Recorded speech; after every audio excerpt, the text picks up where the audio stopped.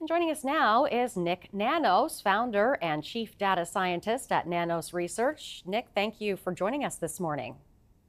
Great to see you, Renee. So tell us about the findings on the carbon tax. Do you think Canadians, or do Canadians think carbon tax on things like gas is an effective way to encourage people to use less fuel?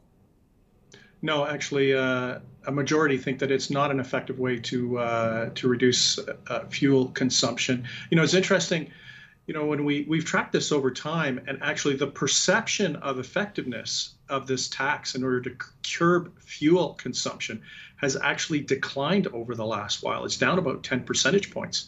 But the kicker is that people just don't think it's effective at all in terms of combating climate change. A pretty comfortable majority don't think that it's effective at all. It's about 53%.